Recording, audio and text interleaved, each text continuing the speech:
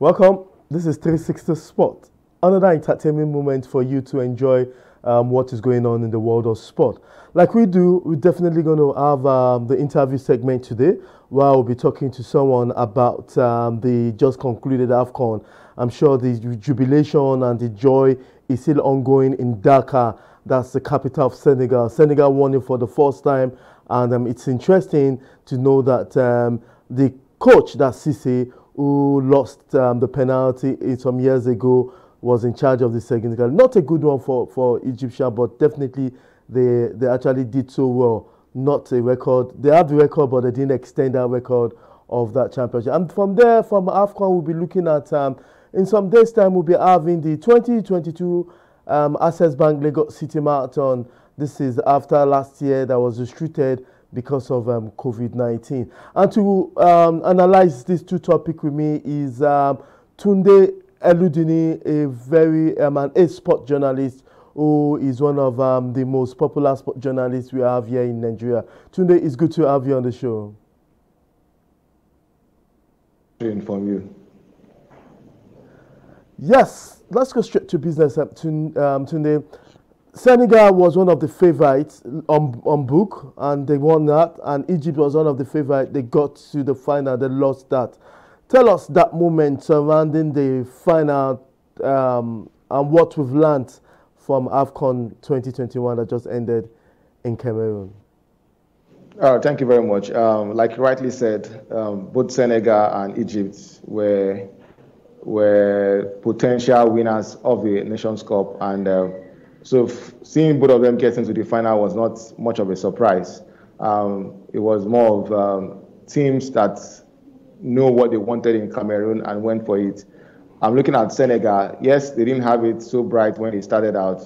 They needed an extra time goal to be able to beat Zimbabwe by a lone goal. And the next two group games ended in barren draws. And there was a bit of doubt about how ready they were after seeing them going all the way in 2019 and struggling in the early phases of AFCON 2021. But immediately after the group stages, it was like they picked up and everything that came their way were being torn away. They are called the Teranga Lions. So they showed that they are lions, and they tore apart every other team that came their way. And so to the final, it was going to be a very difficult one. Since we know the pedigree of Egypt, we know that star for star, they could match each other. And knowing fully well that Egypt are the most successful team as far as AFCON tournament is concerned. So that was going to be a difficult one for Senegal, and that was what played out. It had to go all through the 120 minutes before Senegal finally licked it through the penalty kicks. I think they are worthy champions, deserved champions. They worked hard for this, especially after they got to the final in 2019, and they narrowly missed that. But this time around, they got all the things they had to do right, and perhaps luck was on their side this particular year, and the celebration is ongoing, like you said, in Senegal and its environs. Now, let's also know in March, both of them will be playing in the World Cup qualifier. The last time you were on the show, I asked you whether our outing in AFCON against also the Ghanaian outing, both of us will be playing the playoff, whether it really means so much. You said that we should not take that into consideration. That means our losing in the round of 16 and Ghana coming out from the group stage, that would not really matter when it comes to the World Cup playoff. Now, we have Egypt and Senegal going to play the World Cup playoffs. What should we be looking forward to two of them playing a match, or we should consider the final they played, or is something that would be a different ball game entirely? Well, what I can just tell you is that expect an explosive game because right now, if you look at, there's a footage about Salah after the game while they were in the dressing room. He had to address the teammates, and one thing that he hammered upon is the need to have revenge. The revenge is on the mind of the Egyptians right now. Of course, they came so close to winning the title in Cameroon, but it slipped away. And so the only chance they have now is to make it to the World Cup. And who says Senegal doesn't want to go to the World Cup? Yes, they've won the African Cup of Nations. They want to go back to the World Cup and also prove that they are not just local champions. They have what it takes to rub shoulders with the best teams in the world. So ordinarily, the game, when the fixture was announced, Egypt versus Senegal, everybody knew that it was going to be a tough game. But it has been given an extra impetus, as the fact that both teams met in the final, and of course one team lost, makes that World Cup playoff going to be very much interesting. I can't wait to see how it's going to look out in Cairo and also in Dakar. Either of the two teams the game can go either ways, but I don't think it's going to be anything simple. It's going to be very explosive. That I know. Before I go to my second question, and that has to do with the Super Eagles technical crew that just announced that interim basis that Austin Iguavon will be there, Emmanuel Nike. What will you rather prefer, a World Cup ticket or the AFCON win, if I'm to ask you? Because that's still technical. Will you prefer the AFCON ticket or the World Cup ticket? No, when you say ticket, you mean AFCON as in winning the AFCON? Yeah, winning the AFCON. Thank you very much. Winning the AFCON trophy, rather, the AFCON trophy or the World Cup ticket that is to qualify for the World Cup in Qatar. Sitting down there, would you rather prefer to have? Well, that's a dicey one. I want to believe that the World Cup ticket for me, maybe, because if you look at it, depends on which country you're talking about now. If it's for Nigeria, I'm looking at Senegal and Egypt. Okay, well, for Senegal and Egypt, I think they will want the two, but either one. I think they should be, because I'm not a Senegalese. I can only talk for Nigeria. If it was Nigeria, I think we would prefer the World Cup ticket to the Nations Cup, winning the Nations Cup. Why? Because the Nations Cup, we've won it 3 times already. The next Nations Cup is coming up next year. So there's plenty of, the next World Cup is coming 4 years' time. So if you miss winning the World Cup, the Nations Cup in 2022, who says you cannot win in 18 months or thereabouts time in Côte d'Ivoire? So, but for the World Cup, you have to wait for another 4 years before you can even have a chance. So if you look at it on that basis, then I might want to put more premium on the World Cup. But like I said, for Senegal, for the fact that they've not ever won it before, I think they might want to pick this ahead of the Nations World Cup. But that's just the might. But even if you look at the gains, talking about the financial gains that come with qualifying for the World Cup, making it to the second and all that, compared to what attains when you win the Nations Cup, then you can see the large difference. But I think for each country, it depends. It depends. Egypt can afford to lose the Nations Cup in order to go to the World Cup. Nigeria can afford to lose the Nations Cup to go to the World Cup. But I cannot say if that will be the same for Senegal, if they wouldn't mind losing the Nations Cup to go to the World Cup. They've gone to the World Cup before, so maybe, and they've never won the Nations Cup before, so maybe this is actually their primary target, and they've gotten it. Yeah, Tunde Eludini, we'll go on a quick break. When we come back, we'll be looking at the Super Eagles of Nigeria, the new technical setup, and also in few days' time, we'll be having the 2022 Access Bank Lagos City Marathon. Don't go away, it's still 360 Sports.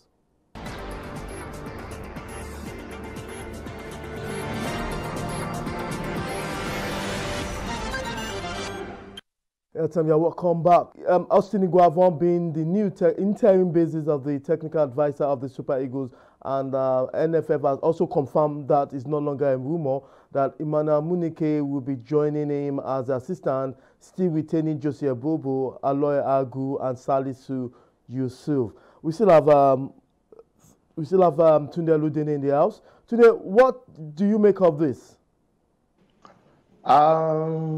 I think it was something that we anticipated, and as far as I'm concerned, I think right now, in the situation that we find ourselves, this is not a bad choice. This is a workable choice, because come to think of it, if you are bringing on a brand new coach that doesn't have the knowledge working knowledge of Nigerian football. I think it would have been suicidal.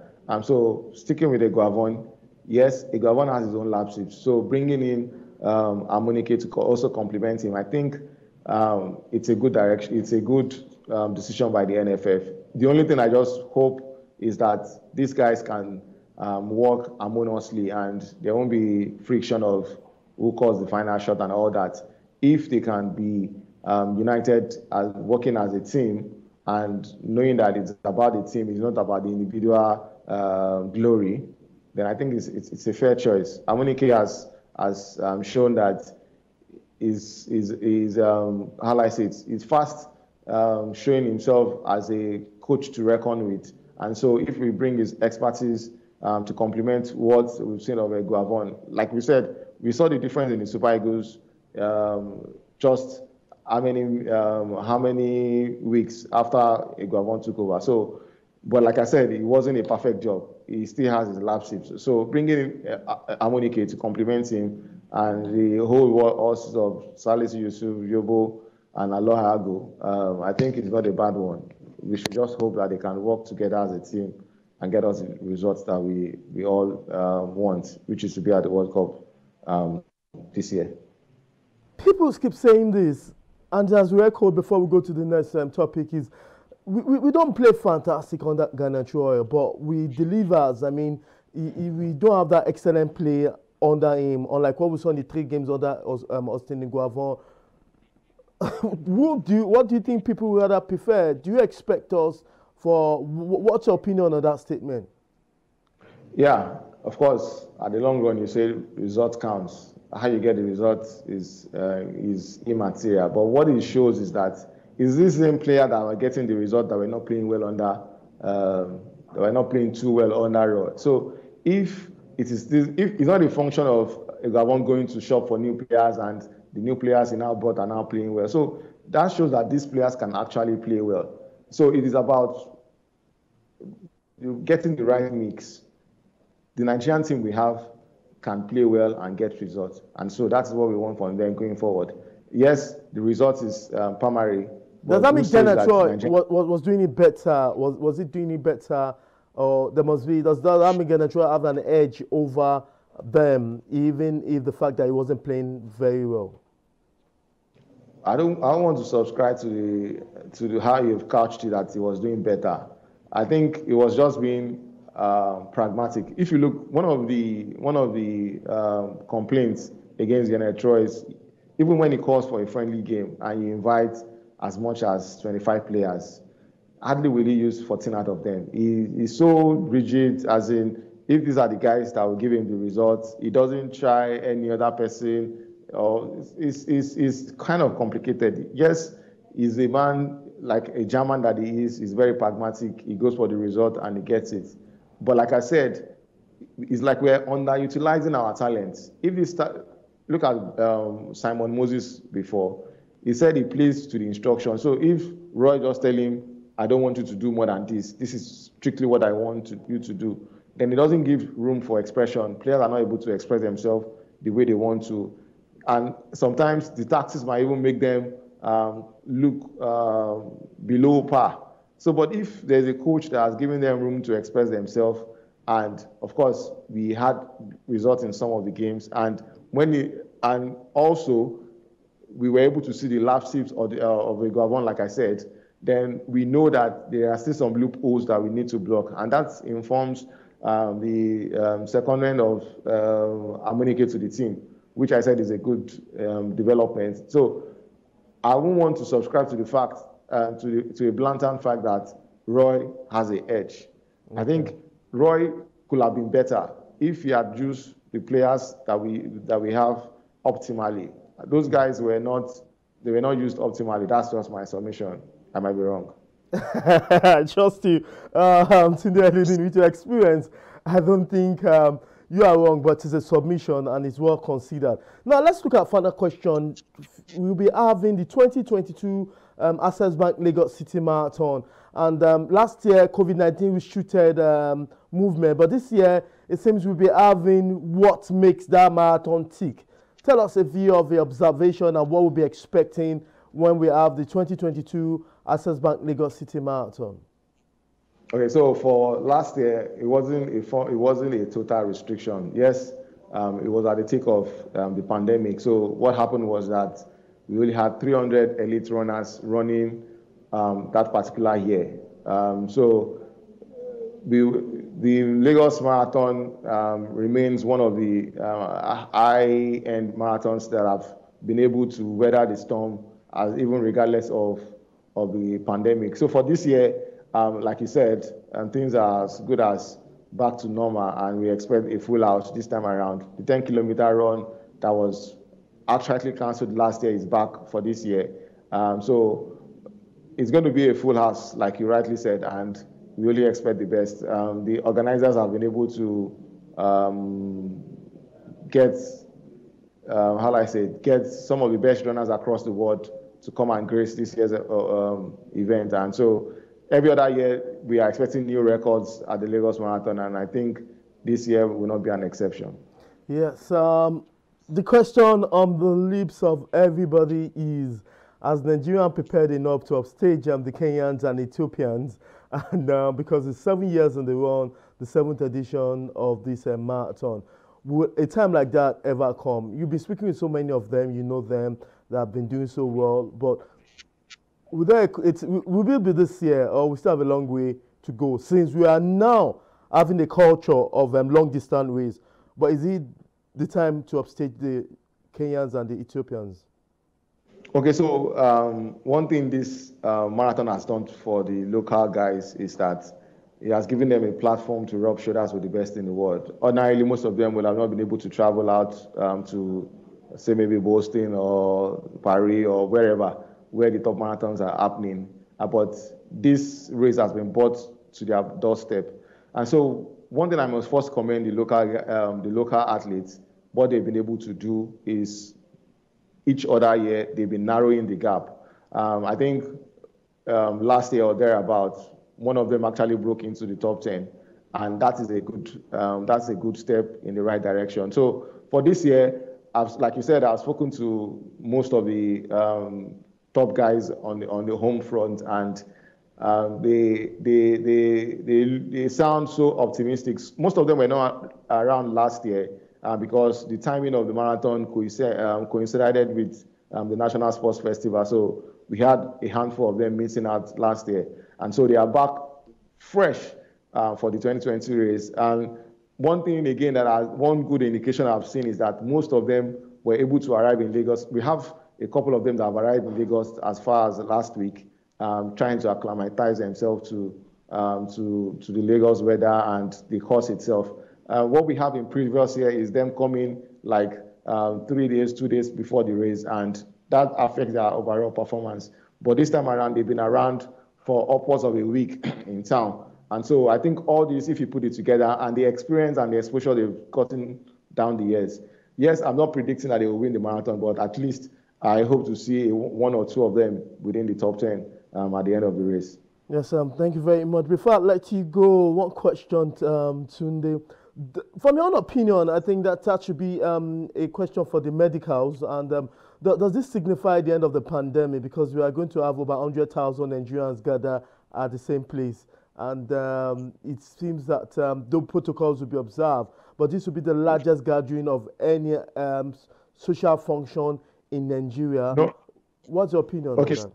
Okay, so the organizers are still very much aware that, yes, you may have found a way around the pandemic, but that doesn't mean we should throw caution to the wind. Yes, we are not going to, the registration has been managed, unlike previous years that it is left for as many people that want to apply. This year's registration nonetheless have been managed, so you might not see the mammoth crowd that the marathon is associated with. And beyond that, strict compliance to the COVID guidelines is a must. When the guys that have been past fit to run, those that have been given their kits to run, they've been told all that is required of them. So nobody is taking chances. Nobody is throwing caution to the wind. We still know that yes, we have to be responsible citizens. So all these things are being put in place for this year's race. It is not just believing that it is all over and so we can do anyhow we like. No, that's not the case. Yes, thank you very much. Viewers out there, if you are watching, note definitely that the COVID-19 protocols will still be observed. Thank you very much, Tunde Eludini, for being part of today's show. Thank you very much for having me once more. Yet, this is all we could take on today's program. I'm sure those of you that are willing to be part of it, that's the 2022 Access Bank Lagos City Marathon. Don't forget that you need to keep to the COVID-19 protocol. And this is all we could take on today's program. Like I say, every day, you enjoy yourself and make sure you run and get healthy ahead of the 2022 Access Bank Lagos City Marathon. Bye for now.